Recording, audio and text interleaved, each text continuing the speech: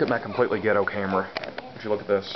Oh no. There's like the lens display has failed or something. Oh. So I got ready to just I was so upset because I've had this thing for a long time and, Yeah. and it was like wrecking your favorite car or something. And I was so upset. Hey, pretty. And I don't know, just for the heck of it, I was like, well, fine, I'll just take a picture. And I was just goofing off, and it actually took a picture. Yeah. So I thought, well, it's probably not going to turn out. Well, I took a series of pictures, and last night I tried to load them up on the computer. They look perfect. But the problem is that you can't see what you're. Yeah. You're just like, yeah. It's a good picture. No. You can tell if it's focused. No, I know. So.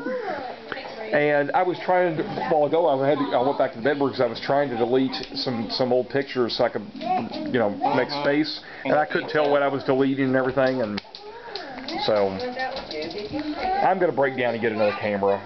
I'm gonna go on eBay, I think, because hopefully my mom's going to give me some birthday money. But I told Melanie, even if she doesn't, make room. Don't buy me any groceries for a few days. Yeah. We have so many pictures. I have like a whole drawer full of like memory cards and stuff that I never deleted. I just when I got done with the memory card, I just threw it in the drawer and yeah. Oh, I love it. Perfect. Okay.